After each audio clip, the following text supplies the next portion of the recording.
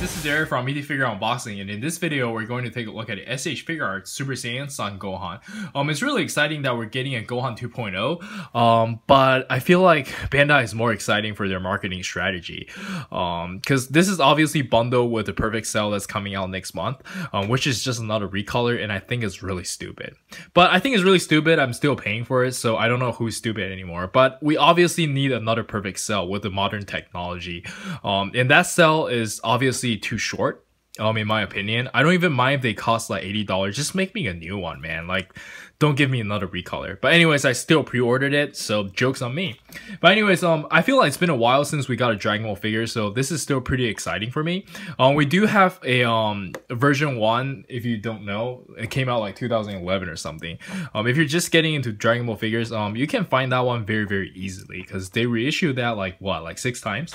But anyways, here is the left of the box, here is the right of the box, and here is the back of the box. And let's jump straight into the figure and see what we got. So here we have the figure still in there in the package. And it looks like he came with a fair amount of stuff, and it looks really good. Let's not waste any more time and check out the figure itself. So here we have the figure itself, and I think it looks amazing. I don't have anything to complain just by looking at it. All the paintwork is clean, and I like the sculpt, especially the face. I really do like the updated face sculpt. This is the reason why I started to get rid of all my first generation Dragon Ball figures, because we are moving forward with the technology, and everything looks so good nowadays. It looks 10 times better. Yeah, unfortunately we don't have the Piccolo cape.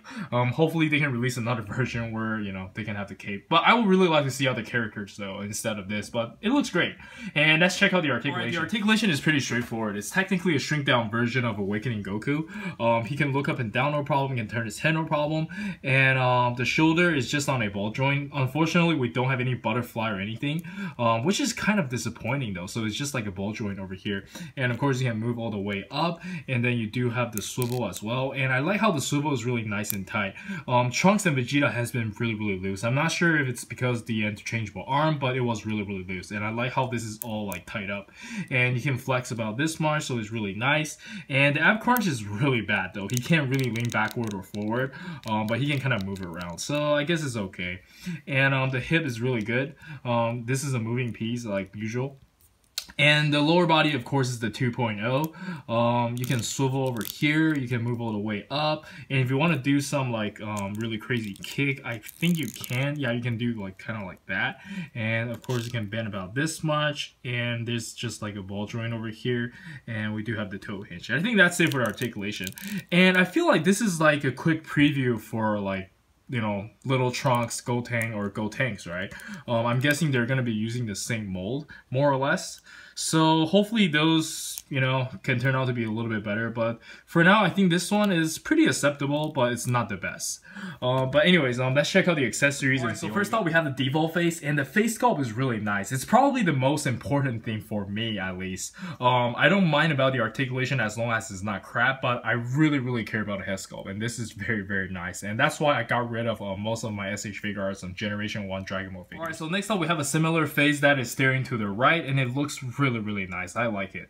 Alright, so next up we have the crying shouting face, and this one I don't really care for, to be honest, but it's really cool that they're giving us something new, right? Alright, so next up we have the teeth grinding face, and it looks amazing. And lastly, we have a shouting face that's kind of staring to the left. It looks really good. Alright, so next up we have the Super Saiyan 1 head sculpt, and let me just show you guys all the faces. Default, angry teeth grinding face, shouting face, and the crying face. Alright, so next up he came with a pair of key blasting hands, and these are pretty standard for Dragon Ball figures. Alright, so next up he came with a pair of hands for him to use the Kamehameha, and it looks really good. I think this is my first time seeing this kind of shape though. Do let me know in the comments, but I think this is like especially designed for Gohan. It looks really good. Alright, so lastly, he came with a pair of hands for you to, you know, play the scene where his arm is injured, and it looks really good. I like it. And let's jump straight into the size comparison. Alright, so with the size comparison, let us start with the Awakening Goku. Unfortunately, I don't have the previous Gohan to compare with, but I do remember them being around the same height. But this one is definitely a lot more bulky though. Do let me know in the comments which one you like better, but I personally prefer newer ones because I think face sculpt is everything to me. And I think they look pretty good in scale, like compared to this one with the Goku. Yeah, it looks really good. I like it. So next up we have the S.H.Figuarts Naruto crew, and they look pretty good. Alright, so next up we have the S.H.Figuarts Ultraman, Tony Stark, Black Panther, and Garo. Next up, we have some of my favorite Kamen Riders, and they look very good. So next up, we have Raiden and Vash from Revoltech. Finally, we have some of my favorite Figma figures and Bruce Lee. And let's jump straight into the final thoughts. Alright, so for the final thoughts, I highly recommend the figure. And I feel like this one is pretty much a no-brainer for a lot of people, right? I mean, if you collect S.H.Figuarts or just Dragon Ball figures on a regular basis, you're gonna want this one. It's got really good articulation, good amount of accessories. I love the face sculpt especially. I think it's way better than the previous version. Well, of course, they're 5 years apart and they have new technologies now, so we gotta be realistic here. I don't think we should compare them, but I know I kept comparing. But it's just a lot better. I'm rambling in myself, but I don't know. As much as I like this one, I really want to see other characters as well. It's really nice that they're giving us all the remake, but they're playing it safe over here.